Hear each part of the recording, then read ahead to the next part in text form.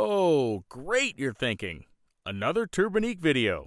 As if the world needs another one of those. Right? Heck, this isn't my first dip into the Turbonique pool either. I did a piece on the famed Hassler's Hustler Altered, which won its class at the 1968 AHRA race at Bristol, Tennessee.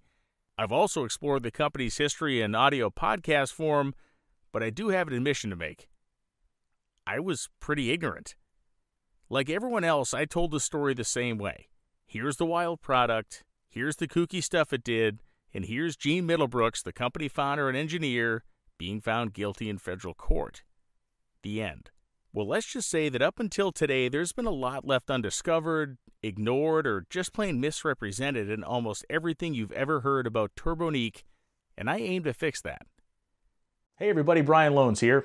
Now, normally in my videos, I am heard and not seen for relatively obvious reasons, but today I want to talk to you about NordVPN. For starters, I want to thank NordVPN for being the sponsor of today's content, and I want to tell you how I use it in my day-to-day life to keep myself protected online from the bad guys. Now, when I go on a business trip, I do not leave my home unlocked for anybody walking by to simply cruise in and take whatever they want, and the same needs to be said for our data. The reason is, when I'm on business trips, I can be on 4, 5, up to 6 different public access Wi-Fi points doing the research for my YouTube videos during travel days, whether that is at the airport or on airplanes themselves, at a restaurant, certainly at the hotel for an extended period of time. Now, these public Wi-Fi access points are super convenient to use, but they really do lack in security, and the bad guys know it.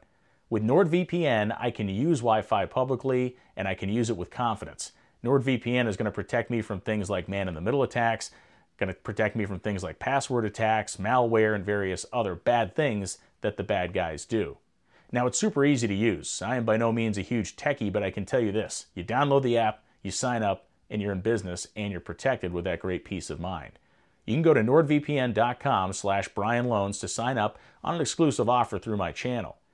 This will extend your subscription by 4 months, and you'll also get the 30-day money-back guarantee that NordVPN offers to its customers. Now, you can protect up to 10 devices per subscription. For me, this means my laptop, my tablet, and my phone are all being protected by NordVPN, and that means I don't have to worry about my private information being exposed and accessed by those that don't have any right to do it. It'll also carry things like dark web protection and others, where you get notification if your information starts to show up in places that are suspicious or it shouldn't be in the first place. That's nordvpn.com/BrianLoans, and that's going to get you a 4-month extension on your subscription as well as that 30-day money-back guarantee that NordVPN offers to its customers. Nord also offers other services like NordPass, which is a password protection service, as well as NordLocker, which is a cloud-style data storage that is also highly secured. So for me, NordVPN allows me to do my work, produce these videos, and understand that my data is protected and it's very easy to use. Lastly, if you're an international traveler and there are certain content you can't access from certain parts of the world you're in, you can choose your server so you can have that same viewing and content experience just like you were sitting in your own house and you don't have to miss out on anything. That's it. nordvpn.com/BrianLoans. Get the offer today, protect your data, and keep everything secure. I do it, you should too. And now, back to the video. The thing is, the story is always told with it being centered around the company and the stuff it was making. But that's not how this one's going to be told. We will explore the products, but this whole thing becomes way more fascinating when we focus on the man behind all of the madness. And there was way more than a decade of madness. His name was Clarence Eugene Middlebrooks. And Turbonique was not his first company, or his second company, nor was it the first one that landed him in federal court. Yeah, you heard me correctly.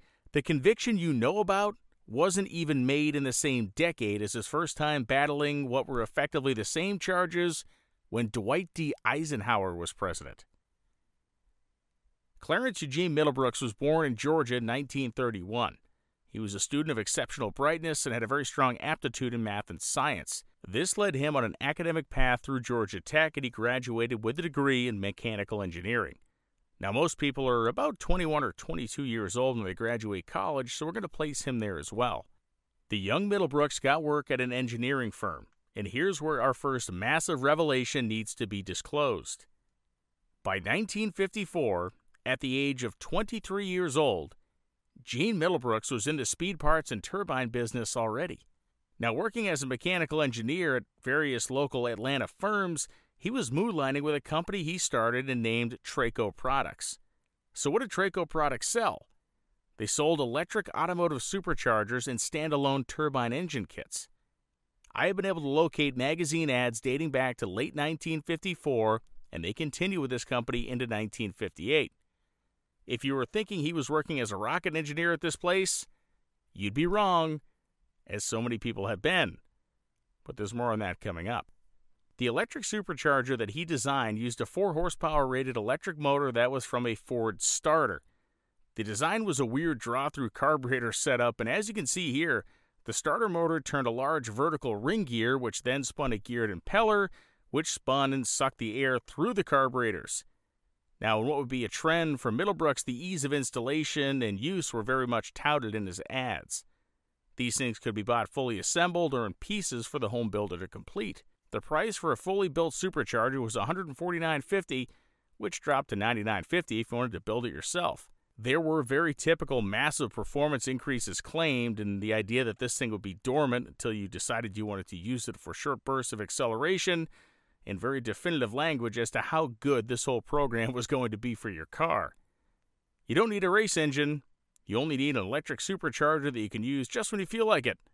But that wasn't the only thing Traco was selling.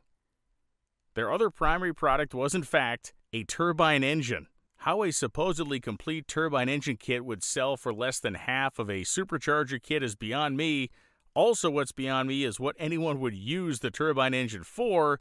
And finally, the fact that people would want one in kit form in any volume seems like an impossible business dream, even for a guy like Gene Middlebrooks. Except it wasn't. We know this for a fact because in May of 1958, Clarence Eugene Middlebrooks was charged with mail fraud by the federal government.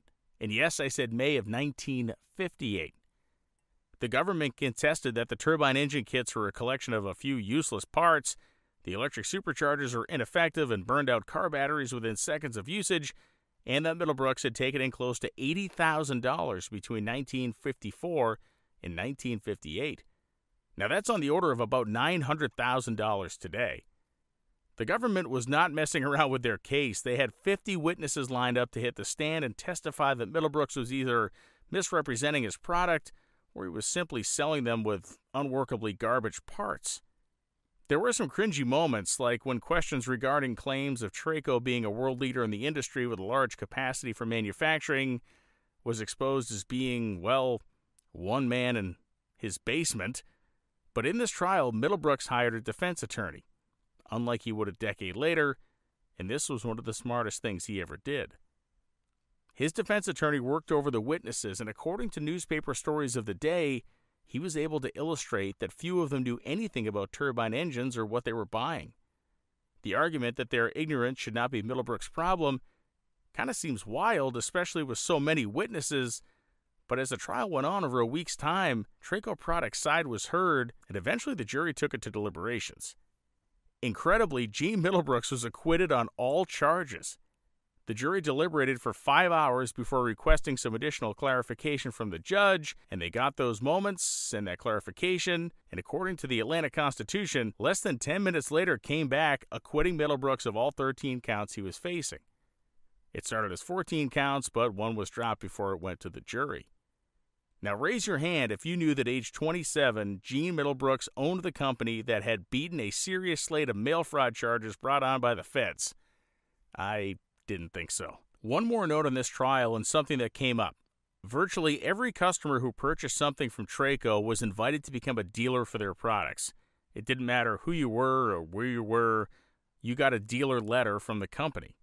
Now this was a way Middlebrooks hoped to raise capital and move more inventory for his burgeoning business, kind of selling stuff that was kind of beyond questionable and had no hope of actually living up to the claims in his ads. Especially the electric superchargers that would clearly have stopped the program dead in its tracks after the trial. No, actually with this guy, not a chance that didn't happen. In fact, as Traco Products was being laid bare in federal court as some sort of fraudulent enterprise, Gene Middlebrooks was already into another business, a business he started before the trial and one that was right in his wheelhouse. The Oberhausen Supercharger Company of Atlanta was his next adventure, and you'll not be shocked to know what they were selling. electric superchargers. The Traco D500 dragster design was still for sale, and there were kind of other looks as well. He actually had an exhaust-driven turbocharger that was complete with flexi exhaust pipe hookups, hybrid electric and belt-driven units, and for the first time he advertised pulse jet-driven and solid propellant superchargers. Now, Middlebrooks listed some 360 combinations that could be chosen from. The company existed from the close of Traco products right up to the start of Turbonique. It was during the Oberhausen period that Middlebrooks garnered himself a few patents. One was for an electrically powered supercharger with a couple of different layouts, and others were for improvements to turbine engines, mainly fresh designs for the actual rotors inside the engines themselves. Now, there is no evidence he actually employed these designs, but he did get them patented. As we can see with the electric and electric-assisted superchargers, they were all variations on the same theme. It was all in the method of driving a flat impeller that was adjacent to the plenum the carburetors fed. Whether this was done with one motor or two motors, or with the long belt-driven shaft and electric motor, all the stuff below the drive method was the same. Amazingly, one of these complete units came up for sale a few years ago, intake manifold and all. People refer to these as ray gun superchargers for obvious reasons. The ribs cast onto the exceptionally long snout of this sucker really give it that look, especially with the helper electric motor on the back. The internal bronze gear drives are cool to see, and the whole thing looks about as 1950s as any speed part ever made.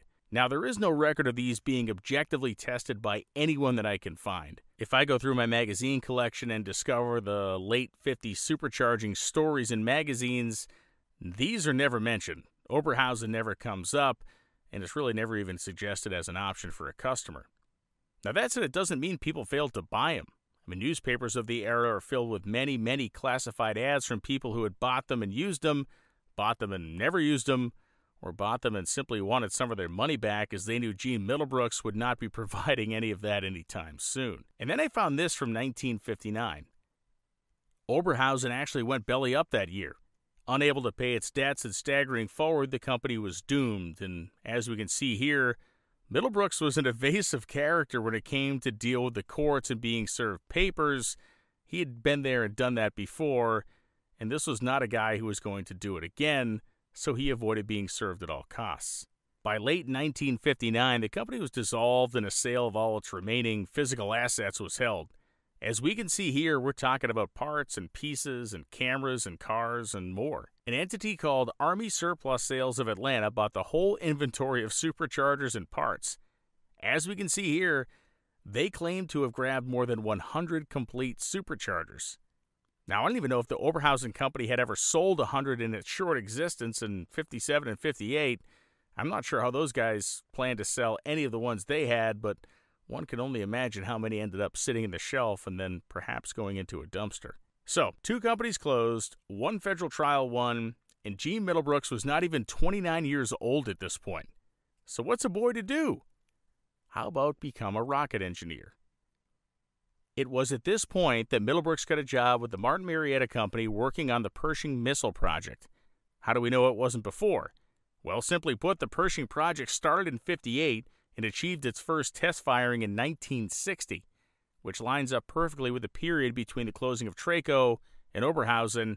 It also explains why both his previous companies were in Georgia and Turbonique was based in Atlanta. That's where the Sand Lake Missile Factory was, where Martin Marietta was based for this project, and where Gene Middlebrooks worked, Orlando, Florida.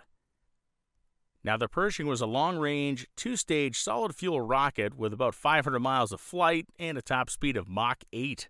It weighed about 10,000 pounds and could pack a very large nuclear-headed punch if the need was ever called for, and thankfully that need never came. They were in service until the 80s when the Intermediate Range Nuclear Forces Treaty was signed, and then they were all out of service and destroyed by 1991. But back to our man Gene. While working away at Martin Marietta, Middlebrooks was moonlighting on his own experiments, mostly the idea of turning a microturbine into something that would be usable in any number of applications in the real world. And if you're wondering what a microturbine is, think of a turbocharger or a centrifugal blower unit as a microturbine. The turbocharger is driven by exhaust gas, the centrifugal supercharger by the engine's crankshaft. Now imagine that unit being able to function without the engine having to help at all. Middlebrooks was basically going to take the same style of machines used as fuel pumps and liquid-fueled rockets and turn them into standalone power units. While he was there for the Pershing missile project at Martin Marietta, Middlebrooks was assigned as an engineer to the Advanced Propulsion Department of the company. Now this means he likely had input on a load of different projects that were both solidly fueled and many that were likely using liquid fuel, which would come in very handy as he continued to develop his own project line in secret. Turbonique's big breakthrough came in 1963 when Science and Mechanics magazine put one of their 360 horsepower microturbines on the cover of the magazine and effectively proclaimed it to be the second coming of the mechanical world. Outside of perhaps curing world hunger and disease, the guys at the magazine proclaimed these inventions to be incredible. The story made such a splash that it actually crossed over into newspapers of the day as well, and it really put the company on the map.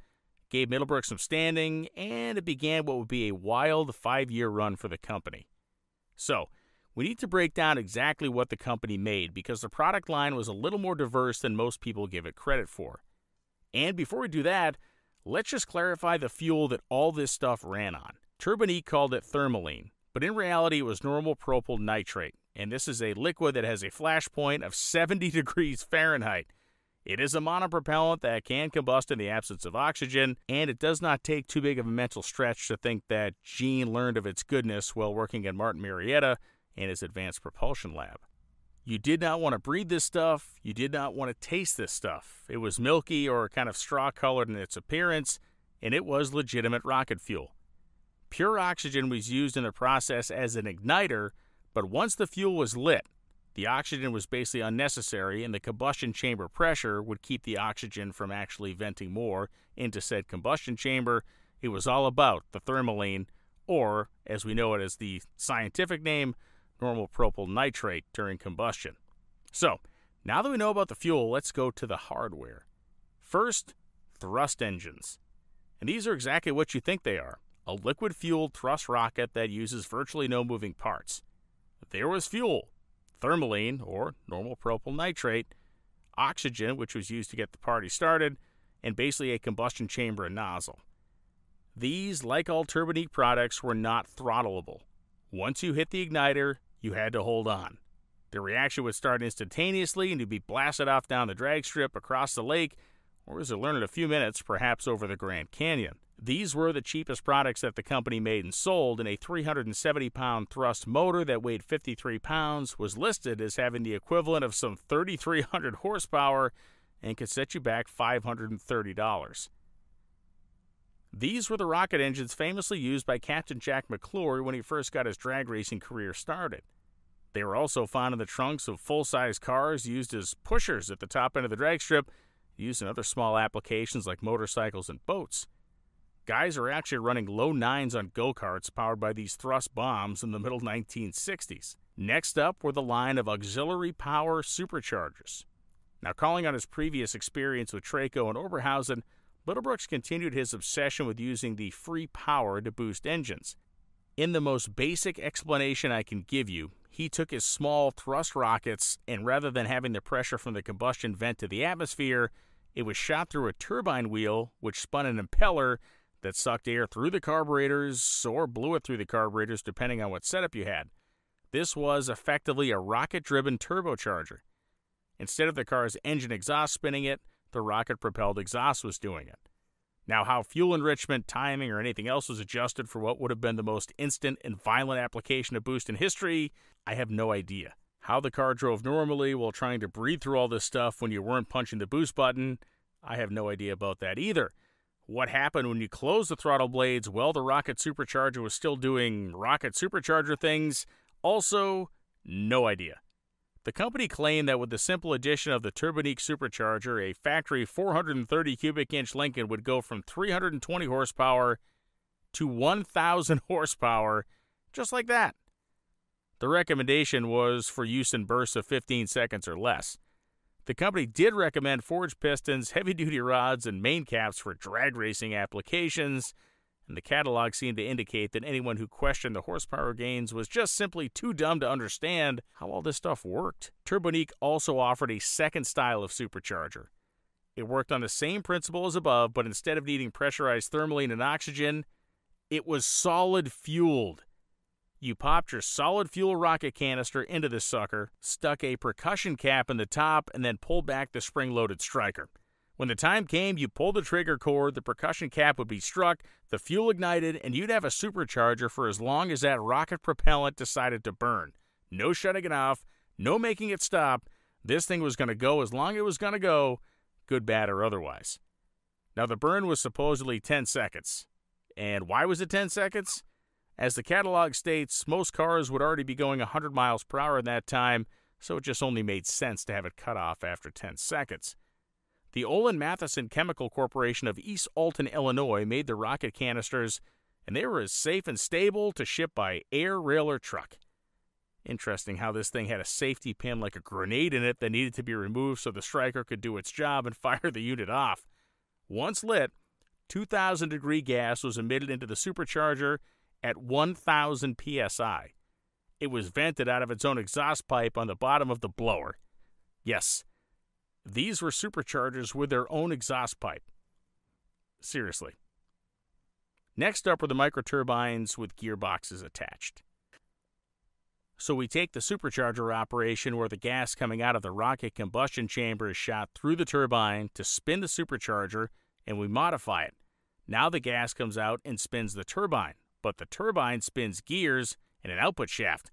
So now we can actually power stuff like drive wheels or a propeller or whatever else we need horsepower and torque to spin and create motive action with. These babies are more expensive, and they're available in 3 configurations for the buyer. Fully factory assembled, the 45 horsepower version built and shipped was $1,030. They went in steps all the way up to 1,000 horsepower, and that one, factory built, was $3,295. This was a huge sum in the middle 60s and enough to buy you a really nice car. Now, there was also a complete parts kit. Now, that came with all the nuts and bolts, and all the components were sent to the buyer to assemble. Now, this knocked the price down to about $1,000 in the higher horsepower models. Thirdly, there was a raw casting kit. Now, this was a set of unfinished castings that came with no hardware, no gaskets, and even some of the parts weren't included. It was the cheapest way to go, but you kind of needed to be a machinist to actually finish the thing off for it to work. These kits were half the list price of the assembled units. The spec charts on these are pretty crazy. Looking at the horsepower and torque numbers, the rated turbine wheel RPM, their size, weight, and the gear reduction is pretty wild. These operated on the same thermaline and oxygen mix that the other stuff did, and the company provided the same number of questionable charts, graphs, and claims that they did for their other products. The company has all kinds of testing images and testimonial letters about the efficacy of their product, how skilled and advanced its workforce is, and the methods of which they use to build stuff. Incidentally, the peak workforce at Turbonique, according to legal documents, was basically 5 people at the height of the company's success. Now, the uses for these things are hilariously endless. Not just on paper, but in real life. Carts, snowmobiles, motorcycles, small airplanes, and more. They're just wild looking, but they all worked. The images of the carts using propeller power, the carts with chain drive performance that would carry the front wheels down a strip at 150 miles an hour, these were at best, I can tell, the company's bread and butter products, and as you can see, they were used in a myriad of different applications. They were also the things that landed the company in hot water, but we're not done yet with the product line. Finally, and most famously, we have the rocket axles, which is what most people know the company for. The first mistake most people make in understanding these specific things is failing to know that there were actually 2 models of this infamous product. The first was a 1,000 horsepower turbo booster axle. Now, this is the unit famously used by Captain Jack McClure, who drove the Sizzler Chevelle, and Zach Reynolds in his famed Tobacco King Galaxy. Incidentally, the car was not named that specifically. It was just given that name in the Turbonique catalog, so it kind of stuck over time. The critical thing to understand with this unit is that with the turbo booster axle, a car's normal engine could still be used and the machine could be driven around in that way. The drive shaft connected to the quick change style rear end, and in normal circumstances, you'd just drive around. There was a one-way Sprag clutch that allowed the Turbonique rocket portion of the program to just freewheel in normal driving. Now, when you wanted to be a hero, you placed the transmission in neutral, got your thermaline and oxygen system armed, and then you hit the igniter button and held on. Instantly, the rocket would fire, The exhaust thrust would spin the turbine to 80,000 RPM, and this would turn the gears which drove the ring and pinion, and you'd smoke the tires for a quarter mile, shooting 10 to 15 feet of flame out of the exhaust cone. McClure's car at some 3,600 pounds would run low nines at over 140 miles using the turbo booster axle. The second available option for axles was the rocket drag axle, and this was a race-only piece, and that's the one kind of most people understand and know about that powered a fleet of match racing cars around the nation. From the dragsters of Joe Mazza in New England to the famous U.S. Turbine 1 car or Fling trailer, there was the Pegasus Mustang, the Turbo Stang, the Turbine Dart, the Black Widow VW, the Boss Cat Unlimited Snowmobile, and loads of others. The Studnicka brothers had a funny car. There was the Lightning Bug, the Odyssey Dragster, and a whole lot more. Simply put, these things worked, and the people that used them made plenty of money proving that fact, match racing, and making exhibition runs around the nation on a weekly basis. The rocket drag axle was very close to identical in its operation as the turbo booster axle was, with one major difference. There was no provision for a drive shaft to enter the rear end at all. Cars that used this contraption were pushed to the starting line and then ignited, and they launched down the strip. Much like the hydrogen peroxide rockets of the later 1960s and early 70s. Now, the machines that ran the rocket drag axle were super light, had no engines in their regular engine bays, and were absolutely the fastest things that Turbonique powered. Some machines, like the Hassler's Hustler Altered, which I've done a video on, used the unit mounted in their nose, which was divorced from the axle housing. They would transfer the power to the axle with a drive shaft, the only one it could possibly accept. Unlike the booster axle that could receive both a forward and rearward means of propulsion, the performance of these cars really made the company famous. Between the show they put on and the fact they not only functioned, but they absolutely grabbed the public's interest. The scream and fire shooting out of the rocket plus the tire smoke was a show that really nobody had ever seen in the sport. As we know, they could actually work too well. The famed Black Widow Volkswagen made a handful of runs in Florida, match racing and tangling with the four-engine showboat of Tommy Ivo, and increasing its performance into the low nines at 168 miles per hour. The company wanted the car to run even faster before sending it on a nationwide match racing tour, and that's when driver Roy Drew achieved 183, which ended up being bad news because it happened on what would be the final pass of the car in its history. He wrecked in spectacular fashion, the Beetle's horrid aerodynamics finally coming into play, not to say that the thing was much fun to drive at 160 miles an hour either. Needless to say, the Volkswagen was not rebuilt, and it never had its national tour. So were there drawbacks to the unit? Yeah, there were plenty. The thermaline was very expensive, and like all rockets, it used a pretty good helping every time it ran. The fuel was the equivalent of $35 a gallon in today's money, and it could be bought through Turbonique and a handful of other specialty chemical suppliers, but the stuff was not easy to come by. The second was that if a driver stepped off the igniter button and back on it again, it was effectively setting up a bomb, and that bomb of being pure oxygen and puddled thermaline fuel. It didn't happen often, but when it did, things went bad. Just ask the guys from Arctic Cat. This phenomenon was not limited to drag axles. It was true of any one of the company's products, as they all worked in the same manner. If the combustion chamber was allowed to relax and was then reignited, all hell would break loose. There was a safety measure built into the drag axles, and that was an RPM-related cutoff. If the engine saw more than 7,200 RPM of output shaft speed, and remember we have reduction gears that took the 80,000 RPM of the turbine and slowed it down, it would shut the whole thing off. Okay, it was supposed to shut the whole thing off. The guys with the wild George Barris-built three-wheeler known as Turbosonic learned its failure firsthand. The Turbonique unit oversped and then relit, blowing itself to smithereens on the starting line during a body-off test day at the drag strip. The car never attempted another drag strip run and was basically a showpiece that toured the country from that point forward. This image is the car blowing its engine at the starting line. 1964 through 1967 were the great years for Turbonique. The headlines, the match racers, the fact that in 1965 the AHRA created a class for these units gave them some validity. By all measure, Gene Middlebrooks was killing the game technologically and financially. Then, in 1967, a new name appears in the Turbonique lexicon, and that name is Evel Knievel. Both in newspapers and in the company's catalogs, they tout the fact that Knievel will be attempting to jump the Grand Canyon on a Triumph motorcycle bolstered by 2 Turbonique thrust rockets in 1968. The simple concept was to run toward a ramp at 120 miles per hour, engage the rockets to achieve 250 miles per hour, and then gently sail from one side of the canyon to the other. For a million reasons, this didn't happen, but we all know what Evil ended up doing about a half-decade later, infamously. It's just wild that these two worlds actually crossed over for a hot minute. 1968 would be a very bad year for Turbonique, and an even worse year for our hero, Clarence Gene Middlebrooks. All those flashy magazine ads that were touting his products and achievements, they were being made by a Connecticut advertising agency, and Gene had kind of failed to pay them. We're talking $22,000 in 1968 money over the span of about 6 months, and it only got worse from there.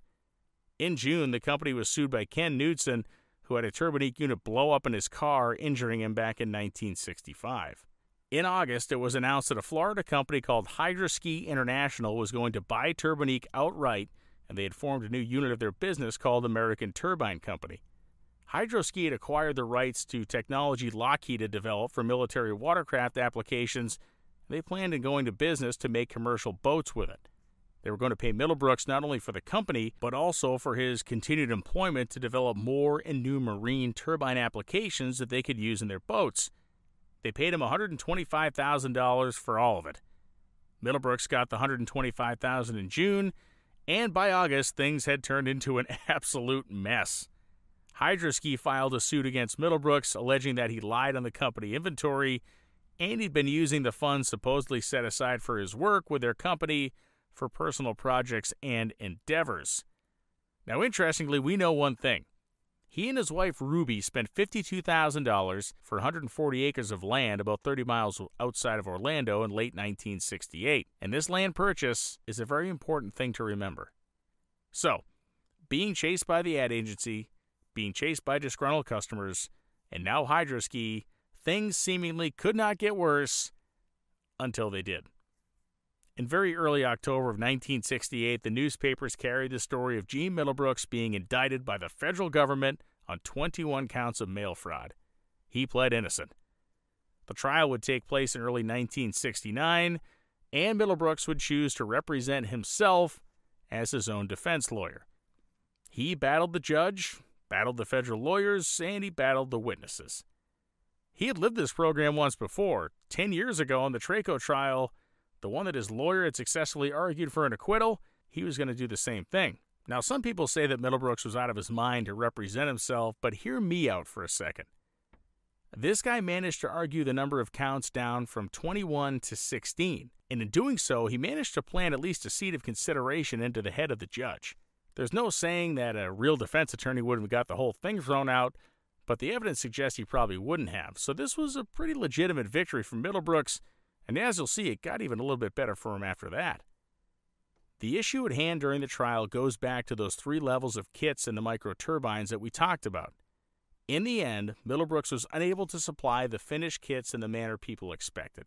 He was sending the, quote, complete casting kit to people who were ordering complete engines to assemble.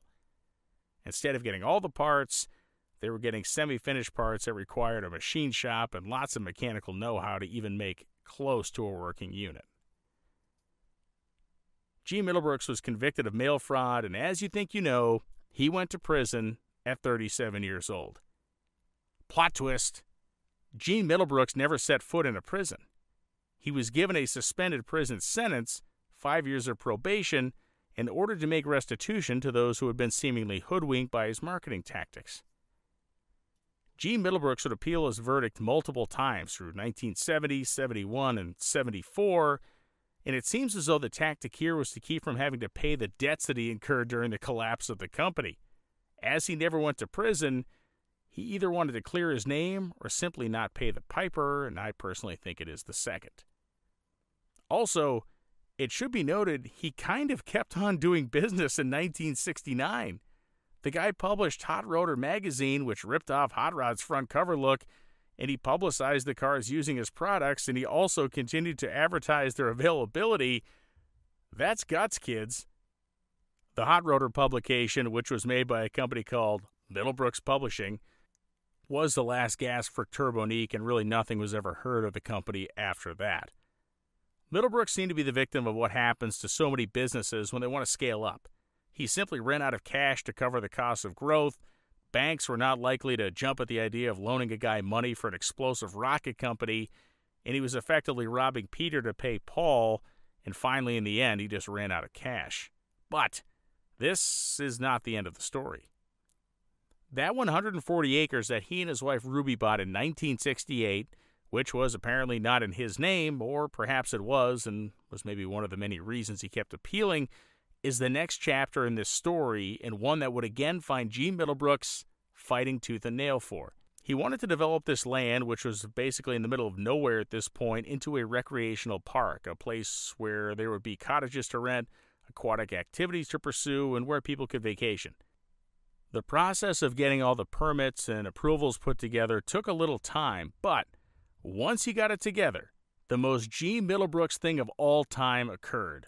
While beginning to excavate a depression in the land that he had bought to turn into a swimming area, he and his guys opened up what was thought to be the most prodigious natural spring in the world.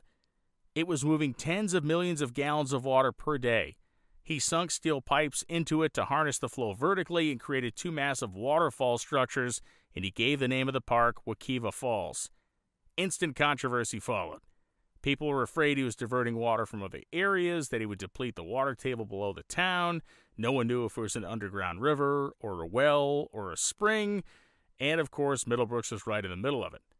The one thing Gene did know is that he had a winter on his hands, and people started showing up in droves. The man-made falls flowed into the nearby Wekiva River, so it wasn't like the water was being trapped, and there was apparently a strong sulfur smell coming from it, which was blamed on all the natural material that was decaying underground, which had been freed up to outgas out through the pond and through his man-made waterfalls. In the 1970s, things actually were going well once the controversy calmed down around the park. He was making money, the falls were a great draw for attendance, and the explosion of the camping and RV culture at this time in history made the business boom. He actually had a side-wheeler riverboat built to cruise people around and have fun. He gave jungle tours and even decided to host a concert. Now, 2,000 people were expected, 13,000 people showed up, and it was a pure Gene Middlebrooks chaos disaster, and no more concerts were held after that 1977 event. In 1982, Middlebrooks reported the city of Eustis, Florida to federal authorities for failing to pay taxes on an RV park the municipality owned. He was hoping to benefit from a whistleblower law that got the whistleblower paid a portion of the unpaid taxes the IRS forced a delinquent to pay. As it turns out, the city didn't owe a dime, but credit for trying. In the mid-'80s, the local and state governments converged on Middlebrooks over the wells, over the waterfalls, and over his water usage. They took him to court and argued that the water flow needed to be controlled or even shut off. Middlebrooks lost the early cases, but, as was his pattern, he operated for years and years on appeals. The battles went on through the 90s, as did the water flow, and the business was still healthy. Gene Middlebrooks died in 2005 at 74 years old. Earlier in his life, Gene's son had passed away when he was only 40 years old. Ruby Middlebrooks, his wife, operated the park for years following the death of Gene, and today, the Wekiva Falls RV Resort is as large as ever, and yes, one of those waterfalls is still flowing. If you've made it this far, I'm going to end with a question. What are we left to think about Clarence Gene Middlebrooks? Was he a scammer? Was he just a bad businessman? Was he an innovative hot rodder, a genius, a felon, a good guy in the end? What's your take? At times in the story, Middlebrooks is a guy impossible to hate. He's filled with vision and vigor. At other times, he's kind of detestable, taking money for things he clearly knew didn't work as advertised, and then trying to weasel his way out of it. And then we're left with a guy who hit an aquatic gold mine that people still enjoy today. I'd sure have liked to have met Gene. That conversation would have been amazing, whether I loved him, whether I hated him, whether it was good, or whether it was bad. I'm Brian Loans. Thanks for watching. Like and subscribe for more historical, weird, drag racing, mechanical, auto racing, and occasional screwball content.